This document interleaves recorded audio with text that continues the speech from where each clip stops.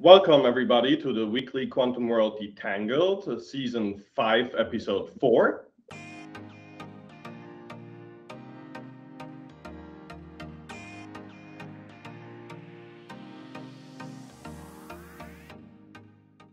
I am joined by my friends and sponsor, Denise, Ruffner, and Atom Computing.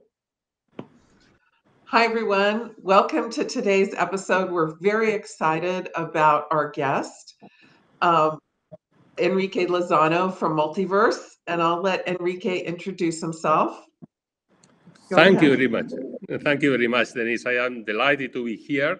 I am Enrique Lizaso. I am the CEO and founder of Multiverse.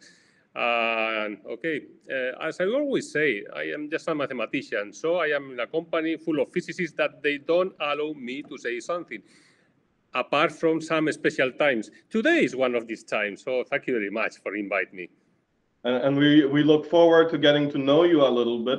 Actually, while setting up the recording, I asked you about the poster behind you, and you said it's not a poster, it's actually like a canvas from a very interesting movie. Could you just say a couple words about that movie? Yes, Prominent right behind you.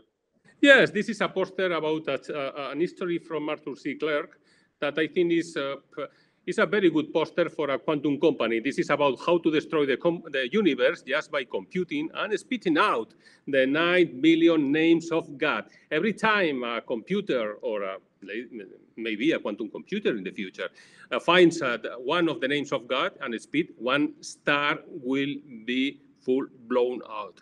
So when the 9 billion names of God are pronounced by the computer, then everything ends. Well, we will be sure not to say the other 8,999,999 names on this program, but let's dig into your personal life and career a little bit. You're calling us from San Sebastian in Spain. You've had a long career with starting as a professor in engineering statistics, only mathematics, as you say. You ended up in banking, I believe, yes, and ultimately startups. Give us a little bit about the life of Enrique and how you got here today. Yes, thank you. Yes, it is quite an interesting story. Well, interesting story from my point of view. Really, if you dig enough in my history, you will find that I am also a doctor. I started by as a medical doctor. I am a medical doctor, but I have never practiced. I mean, much better for my will-be patients. So after that, I decided, okay, medicine is not of my taste at the end, after 6 years and so on, and decided, okay, let's go to do something different. And I enrolled in an MBA from the ESA Business School. It's one of those schools that appears on the economies and Financial Times and so on, quite good.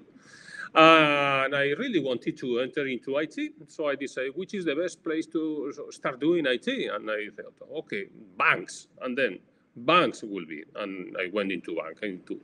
But after just passing through, I think, 3 years in IT, I decided, okay, I am bored, so I have to change inside the bank.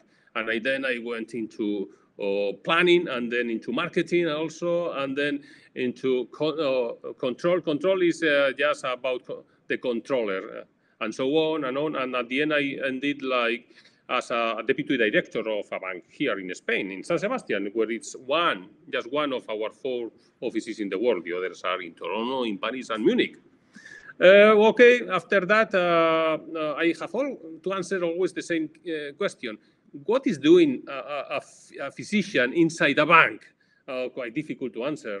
I decided, okay, but I have always loved mathematics. And I studied mathematics. I got my mathematics degree. I got a PhD also, but this is in biostatistics. And I got a 3rd degree, even that, yes, really, that's for real, in computer engineering. Okay, so I was just at the top of the world as a deputy director of a small bank. And what happened then? The 2008 crisis arrived. No bank, nothing ever more. And I say, okay, I'm just fed enough with all these kind of things. I have to start my own company because I have been always working for some others. And that should be much more interesting if I just try to do what I have learned. So I start some company. I have some experience on that, but at some point, in 2017, okay, the quantum thing arrived. I read that paper, an article at The Economist. I remember the classes I had in mathematics about short theorem and so on. I said, okay, this should be fantastic, but I have to do something. And then I know my other co-founders. Then in 2019, we start the company, and now we are 2022, 50 people here. We have to feed all of them, just giving work and things to do. We are still growing. And I am having much more fun than in the bank, and for sure, it's much better for my will-be patients in the future. September 15th, 2008, I was at the Lehman Brothers in Times Square, New York City. I started my first venture 2 years later. Took me a little bit of time to recover from that, but thank you to that crisis. You're also an aircraft pilot. Yes, I am a private. I have a PPL, which is a private pilot's license. I mean, I learned the first time I learned to fly was on gliders. I mean, and it was on 1994. And then I stopped flying. I don't know why. Well, the reason was that there were not airplane fields near my home, and then I forgot about that. But I think it was in 2010 or 2009, okay, my wife just gave me for my anniversary a present that was just recovery lessons about how to fly an engine, a Cessna 172. And then, boy, it was love at first sight. I mean, again, then I learned how to fly. It was easier this second time, because the second time is about with an engine. This is much much easier than, because you can do some other things. Here in Barcelona, also in Spain, we have one of the largest. At this moment, it is the largest air club in Europe. We operate 50 different planes, which is more than smaller planes. Okay, but it's more a larger number of planes than some airlines. And now we are there. I am also the treasurer of this organization, but this is a not-for-profit. This is just social thing. But flying is something that if you have never tried to do that, you should try. I mean, I'm a sailor also for the social reasons. The difference is that we can drink a lot of rum and still sail. That's probably different for pilots. Yes, usually this is not recommended, just to mix alcohol with just flying a plane, unless you are not even the co-pilot. But I know, if you are a passenger, things change. I mean, probably you have this spirit just of flying and just full of alcohol I'll stick to sailing. I also noticed that you're on the governing body of the European Quantum Industry Consortium. My real question behind that, I love that I'm a European at heart. My father worked at the European Commission. I went to school in Brussels. But you did, if I'm not mistaken, all of your career in Spain, which is very unusual. Most of our other guests went to Japan, Australia, North America. You are a real Spaniard at heart as well. Yes, right? I am a Spaniard. I'm a Spaniard. I mean, when you just work in a bank, for example, in a small bank, a local bank, and local in the Spanish way, I mean, there are a few opportunities just to travel abroad, just to do business. Why? Because banking, especially in Europe, is restrained to every country. Differently from the States, where you have banks from coast to coast and so on. In Europe, you have banks in France, and then you have banks in Spain, and then you have banks in Germany, but we don't have this kind of super-sized European banks. Once said that, I mean, after I left the bank, I mean, I spent 2 years working. I have a very small part in a health-related service company, which was Omnis Health. I mean, and I take care of the business development of the company in different countries, particularly in some other countries from in Europe. But then in Russia, I mean, I had at that time a long-term visa for Russia, just entering. I mean, I have been just walking through Russia quite a long time. I mean, to places that you will never know. And also in China, I have been in China, I mean, in most places that most of the foreigners, just having friends and so on. But this was a different era. Now, in Quantum, I mean, better you are restricted to Europe and United States, as you surely know. And then Spain is a beautiful country. I had the good fortune to do 6 months of an exchange in Salamanca, which is a gorgeous, crazy city. And as a good German, I spent many summers in Mallorca, or Mallorca, as you say in German. But let's get back into Quantum and hand it over to Denise to learn more about multiverse. Thank you, Andre. Enrique, it's such a pleasure to have you on this podcast. So thank you again. Can you tell us a little bit about starting Multiverse and who your co-founders are, and just give us a little history? Yeah, sure, Denise. Thank you very much for this question. Because Multiverse is an effort now of 50 people, but at the beginning of 4 people. I mean, I have the fortune just to find 2 super good tech founders. One is Romano Rus. Romano Rus has more than 6,000 citations. I mean, he's a father of one of the quantum-inspired techniques applied to the industry and so on, which are the tensor network. And he is also well-versed in quantum. And also Sam Mugel, French, Anglo, and now Canadian, who is also, he's also super good. He came from, he has a PhD, a double PhD from UK, and also here from Spain, from ICFO, and so on. And then we have a fourth founder, which is Alfonso Rubio, which is well connected. And this is something that you need at the beginning of the startup. I mean, you need to just to reach to some large companies and just convince them that the things that you are doing are not sci-fi, but really things that you can really use to solve their pains. And so we met in 2017 in a not-for-profit association, the Quantum World Association. We decided to set up a work group in finance, and we were 12 people. Yes, I think that we were 12 people working there. We decided to prepare a paper that was quite well received, but you know what happens when 12 people just start working without no pay. I mean, at the end, only 4 people were working, and these 4 people were the 4 founders of Multiverse. And then we decided that the paper was good. The Canadians just called us, the Creative Destruction Labs. We went there. We noticed that our paper was distributed to the other startups.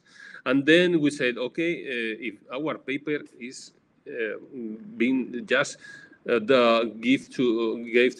given to the other startups, maybe we are doing something wrong. Maybe we should just focus on our own startup and make it grow fast and so on. And then we learned to play. We think we learned to play the startup game the American way. I mean, differently from the European way. Much faster, higher growth, completely mad about just getting the talent, make it big, large, super large, and so on, entering, have no fear about taking risks and these kind of things. Now we are here. Well, I did want to make a little shout out for Creative Destruction Labs in Canada as a really great incubator that some amazing quantum companies have come out of. So I just wanted to mention that for those of you that don't know about Creative Destruction Labs, to look them up. Enrique, you all finally, I can't say finally, but you all have a product called Singularity, which is very exciting. And I'm wondering if you would tell us a little bit more about it. Yes, we are excited about this product, about Singularity. You know, when we have the quantum computers that we have, they are noisy, small, you can do nearly nothing, but you think, okay, can you find some useful or some things to solve faster that with some other computers or some other techniques, that it doesn't mean this is a quantum supremacy. It means that from time to time, the industry, the banks, and some others use some special tools. And if you put a tool that works better in some cases, that's much better. Okay, and we find some cases, some interesting cases. We started in portfolio optimization and so on, but then we thought, okay, this is super difficult to manage. I mean, can you imagine the average user using a quantum computer and so on? And the answer was no, this is not going to happen. So we need to simplify the use of, for example, this portfolio optimization or this fair price value calculator that we have already developed. We have to simplify the use. We have to put really easy for the user, and we decide, so what are the people in the banking industry, in finance industry using most of the time? Excel. Sure, Excel. I mean, even Bloomberg themselves, which is a large company, gives the solutions and the data on Excel and so on. We say, okay, that should be the case. So, and how should it work?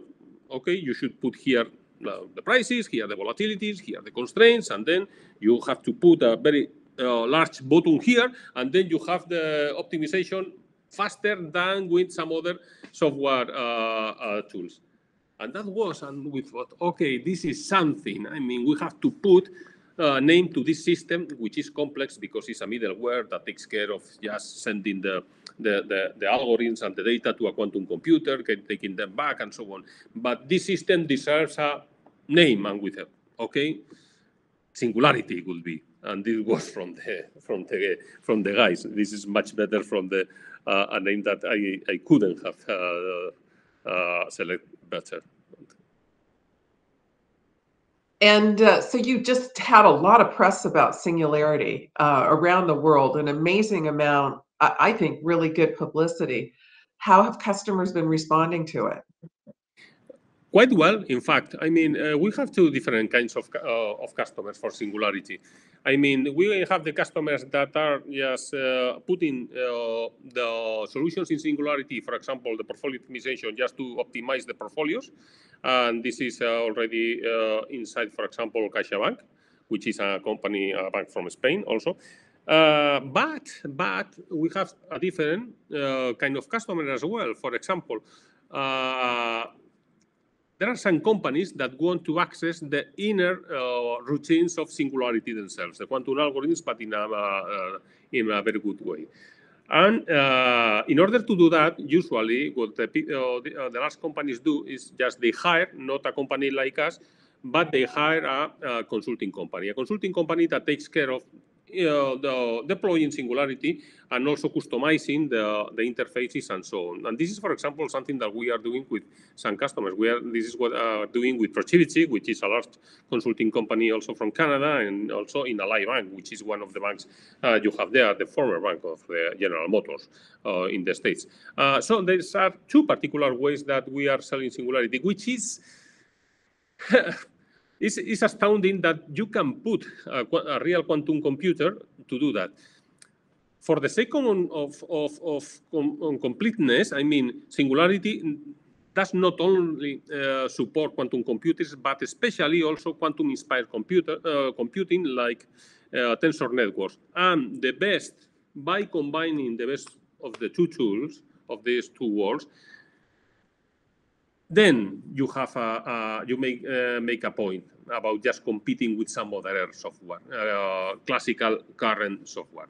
I insist, this is not quantum supremacy, but this is about giving a solution that is much better than the other solutions that the companies, the banks, and so on at this moment has available, and for sure much cheaper than hiring a supercomputer for doing some kind of computations.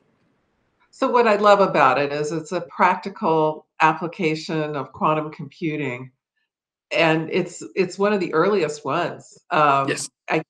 And so I think that just is so exciting to see solutions like this starting to emerge.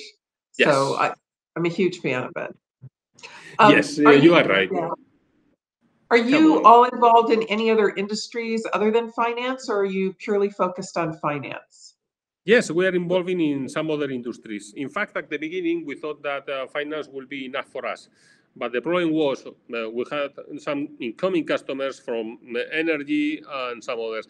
And at the end, we decided, okay, if all the people, our competitors, our esteemed competitors, for example, from the United States, are in some other fields, maybe it's good for us just to have a look at the other fields, especially if we have people wanted to pay us just for giving them access to Singularity and so on.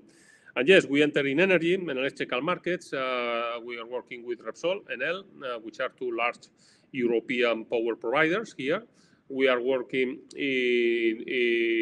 in smart manufacturing, which is mainly predictive maintenance, and this is about quantum machine learning. With Bosch, okay, we are also with ZF, which is a large auto part provider from Germany. If you have a car, you have pieces from ZF as well. We are also working with Hispasat in space, and this is a different game. We don't expect to get so much money from that, but it's nice to know. Also, this year, okay, we are planning to enter into some applications of quantum computer, quantum inspired computing, both of them, okay, in life science, okay, which is a tremendously good field after the dramatic pandemic that 2019 just gave us. Well, as a biologist, yes, I'm excited about life sciences, so that's awesome to hear. You know, at the end, we only work with very few algorithms because there are very few places where you can apply quantum computing. Just if you want to solve a real size, real life problem. But we are focusing just in very few problems of them. And so they must have a connection between the different fields. It's amazing. It's amazing. You go to finance, and then you have portfolio optimization and so on. But then you go to some particular problem in manufacturing, and it's solving optimization problems. And then you go to, let's say, life, and you want to do some protein folding and so on. And yes, you can understand that also if you want as an optimization problem and so on. So it's this kind of connections between the different parts of the science of the universe and so on is astounding. That's well said. That's well said. Thank you for that. I'm going to thank you and hand you back over to André for the famous questionnaire. So André, I'll hand it over to you. And as so often, a quick follow-up question before we get to the famous questionnaire. Enrique, in your introduction, you said you had to learn the American way of doing startups, aggressive, everything is great, and so forth.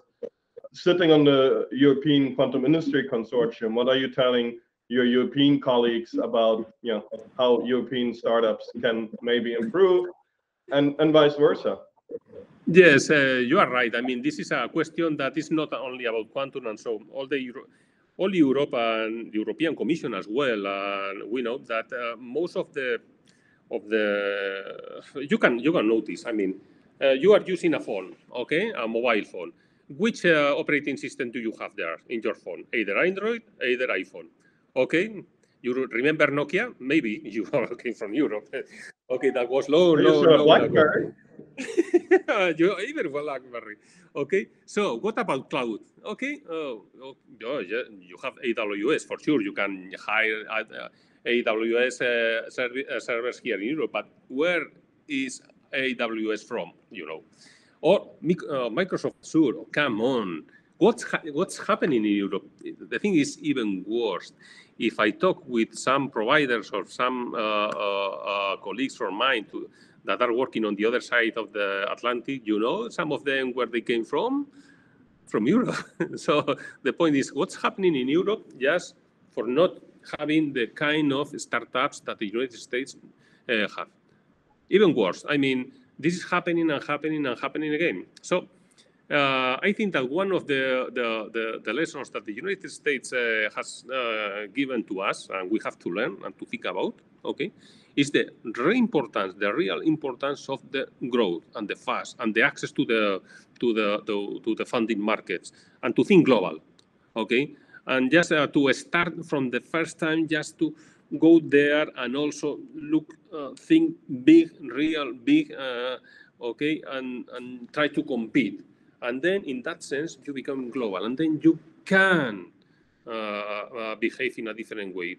But the worst barrier, the strongest barrier to do that is not outside. For sure, you can say, oh, in Europe we don't have funding of the size of the United States, but you may go there if you want. Yes, have some.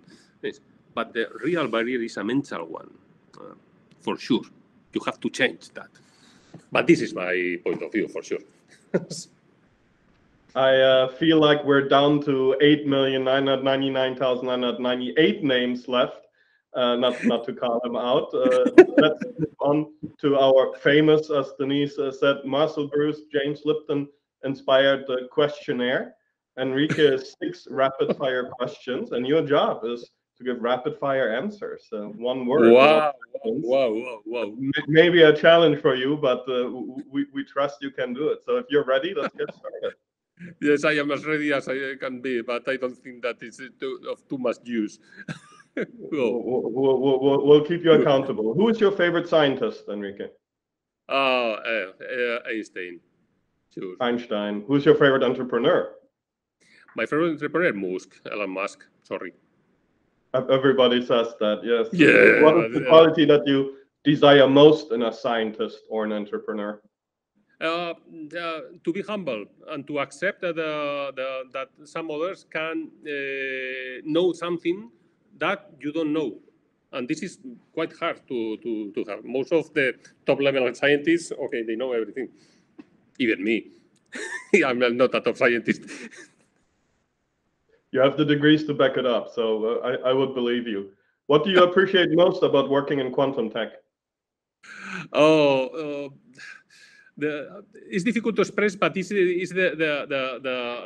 feeling that we are doing something that is going to change the world. I'm going to leave my mark on the world one way or another with quantum.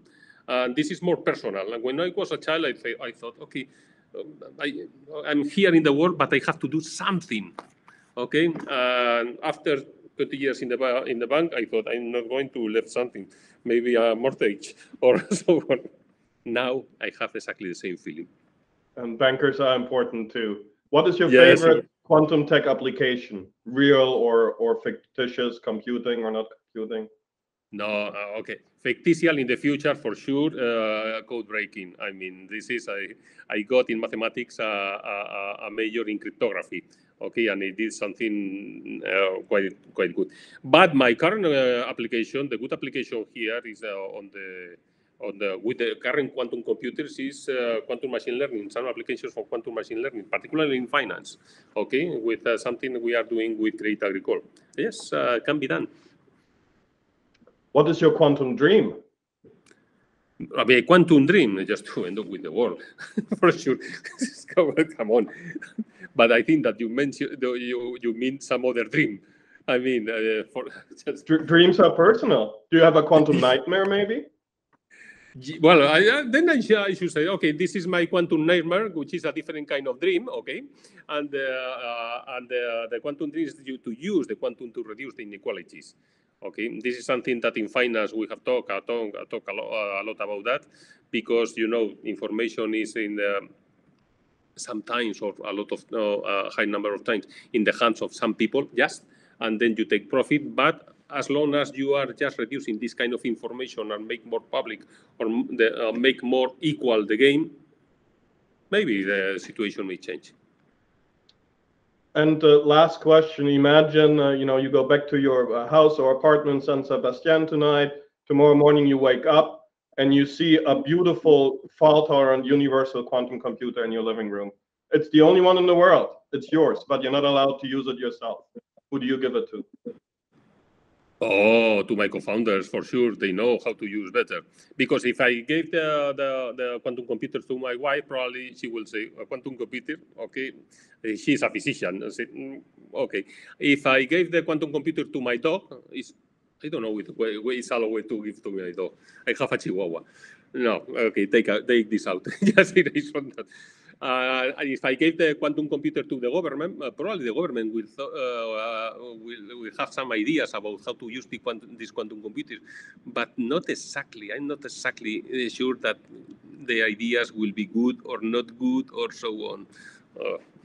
But if you are thinking that we can, in some particular person, last person, just to give this kind of quantum computer, okay, give it to those guys that are just playing with RNA and so on, vaccines, this kind of thing of fantastic new technology, so they can develop even more fantastic technologies in life and make us live longer, happier, and forever, like this new startup you are just creating there. Enrique, it was a pleasure. Thank you for the rapid fire answers, so Spanish version. Europe is lucky to have somebody with your accomplishments, your background, your ambition working on the future. It gives us all hope for Europe. Don't drink and fly airplanes. This concludes season 5, yes. Episode 4 of the weekly Quantum World Detangled. Thank you, Denise. Thank you, Atom Computing. You are now detangled.